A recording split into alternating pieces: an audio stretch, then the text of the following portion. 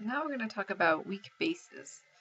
So just like weak acids, a weak base is not going to ionize completely in water, it just partially dissociates. And so if we had a weak base, this is a table of weak bases here. Let's just look at ammonia. So if we had ammonia and we put this in water, ammonia is going to act as the base, water is going to act as the acid. So that's our acid, this is our base. We just have another acid-base reaction. Remember what acids do? They donate protons, so it's going to donate a proton over here. And you're going to end up with the ammonium ion and the hydroxide ion. And this is always going to happen when you have a weak base. A weak base is going to react with water. The water is going to donate its proton. You're going to end up with hydroxide and then the conjugate acid here. So this is the conjugate acid. So if we were to write the Kb expression now, Kb is just going to be products over reactants. So the concentration of our NH4 times the hydroxide ion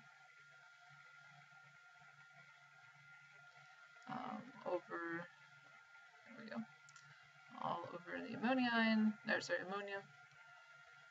That would equal this number in the table. And so this, you'll always have this table if you need it. You have Kb's here. That K is the equilibrium constant. B just means it's a base reaction, a base dissociation. So you have this base ionizing here. You're always going to end up with hydroxide in that type of reaction.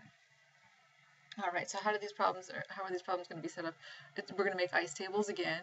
So now they're going to give you like an initial concentration of ammonia, and they're either going to give you the Kb, and they're going to ask for the equilibrium concentrations, or at equilibrium you'll be able to find the hydroxide ion. If you know hydroxide, you know hydronium. If you know hydronium, then you find the pH. Or if you know hydroxide, then you know the POH, and then you can find the pH from that. So when we have base ionization reactions, we're gonna have ice tables again. The only part that we're adding now is when at equilibrium, you're gonna solve for hydroxide ion concentration, and from that you can find the pH. So it's a little bit further, it's a little bit more involved than the weak base problem. Just one extra step. So let's do some more examples. All right, so what's the pH of a 0.15 molar solution of ammonia? So the first thing you want to do is write out your reaction. So I have, there we go, NH3 in water. It's going to give us the ammonium ion and some hydroxide ions. And write out the Kb expressions. You have your products over reactants. Remember, we don't put water, we don't put liquids in the equilibrium constant expression. So we have the ammonium ion times hydroxide all over NH3. We can look up the Kb in the table. So the table above has the Kb value. Right, if you go up there, whoa, too far. There it is. 1.8 times 10 to the negative 5. That's our Kb. So usually that's given to you in the problem, but you have the table right above it. So 1.8 times 10 to the negative 5, that's your Kb value. And they're asking for the pH, which really means find hydroxide. So the first thing we want to do is we want to find equilibrium hydroxide. So find the OH concentration. From that you can find the POH, just do negative log, and then from that you can find the pH. So find equilibrium hydroxide, then find POH, then find pH. Or find hydroxide, and then you can find hydronium, and then pH. Either way, remember that box that we made before, where if you know one, you know all 4 of those.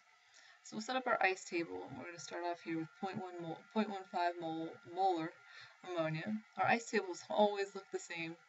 We have minus x here. Because I'm starting with something, so I'm going to subtract, and I'm going to use it up. And on the other side of the reaction, we're going to make some. Otherwise, we'd end up with a negative equilibrium concentration, which doesn't make any sense at all. There we go, x. And at equilibrium here, we have 0.15 minus x. So this is what I have at equilibrium. I'm going to take all of my equilibrium concentrations here, plug them into my equilibrium constant expression, and I'm going to solve for x. So I have 1.8 times 10 to the negative 5 is equal to x times x, so that's just x squared, over 0.15 minus x. And now I want to solve for x. And so you could do the quadratic equation if you wanted to, or we can make our approximation. Since this is times 10 to the negative 5, this x is probably really small. So I'm going to ignore that x. If I ignore that x, my life gets a lot easier. I can just say, all right, well, I have 1.8 times 10 to the negative 5 times, I'm going to bring this over here, so multiply over there, 0.15 is equal to x squared, and then take the square root of both sides to solve for x. X is equal to, here we go, 0. You can work this out, 0.00164. 164 molar. That's equal to our hydroxide concentration. I'm carrying out one extra sig fig there. And that's equal to our hydroxide ion concentration. So now what you want to do is solve for a POH. POH is just going to be negative log of your OH concentration.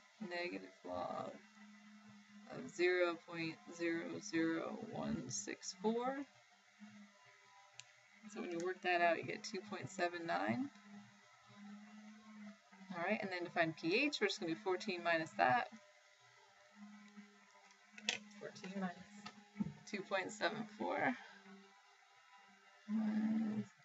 2.79, and you end up with 11.21. And so that is your pH, and clearly that's basic, so always go back and make sure that you end up with an answer close to what you think you should answer.